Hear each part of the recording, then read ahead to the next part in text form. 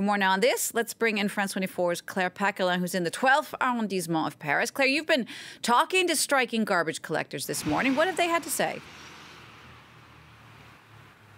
I was speaking to a woman earlier on today. She was a street cleaner and a rubbish collector, and she said at the age of 47 years old she does have severe back problems, which she blames on the job. She says the repetitive actions that she did while she was collecting rubbish and cleaning the streets has had a severe impact on her health, and she's not alone. She says that many of her colleagues reached their retirement age, which at the moment is 57 for rubbish collectors, and they are already suffering from health problems. So pushing that back by another 2 years, which is what the government would like to do, she said is unacceptable.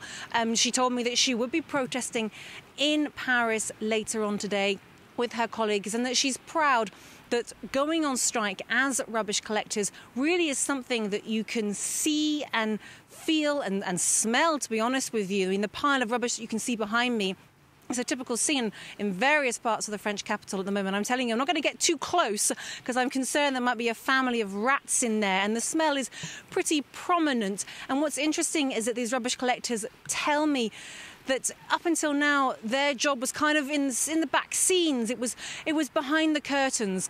They worked through the pandemic, and they were just, there, but no one really knew or understood or was aware of what they were doing. And in some ways, the risks they put themselves under in order to provide this service, exposing themselves to the virus during the pandemic, and now their health conditions. Of course, the government said this reform is necessary across sectors, across industries. The government says it needs to raise the retirement age by 2 years in order for French people to pay more and longer into the pension system to keep it afloat. Right. And Claire, this really is a crucial week for that reform, as despite the months of protests against it, it could actually get pushed through this week in Parliament. Tell us about that. Well, today is a big day, of course, on the streets, but it's also a very big day politically. But behind closed doors, there is a special commission meeting. 7 senators and 7 members of parliament are discussing, debating, trying to hash out a compromised bill that both houses of parliament can agree on.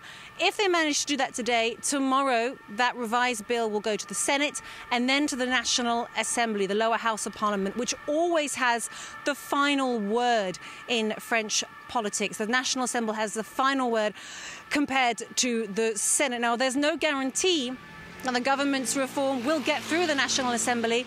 Right now, it doesn't have an absolute majority. It's hoping to rely on votes from the right-wing Les Républicains party, but there's no guarantee it will get that through tomorrow when we expect this revised bill to go again to vote in the National Assembly.